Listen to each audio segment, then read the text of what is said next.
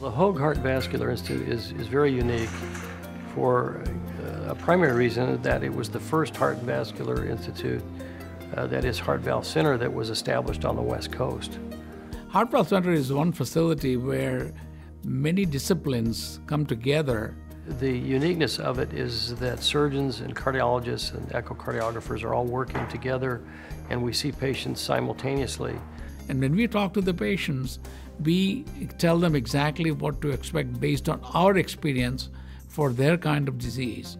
So if our experience tells us that their kind of disease is likely to have more than 95% success rate in, say, valve repair, then we are able to tell that with confidence based on our own results. One of the important things that we do, which is unique to Hoag, is that we follow the patients longitudinally after surgery, not just before the evaluation part of it, but after surgery is done.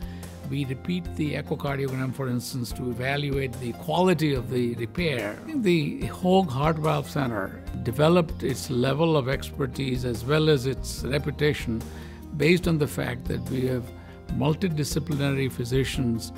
We have been very focused on outcomes, and one of our goals is to make sure that our outcomes are equivalent or better than any of the top-ranked programs in the country.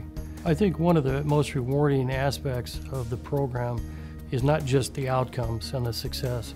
It's when patients come back or they send you a card later, a year later or 10 years later, and they have had experience maybe at other institutions for other problems, and they acclaim how wonderful Hoag Hospital is, the care that they have received, the fact that they are the center.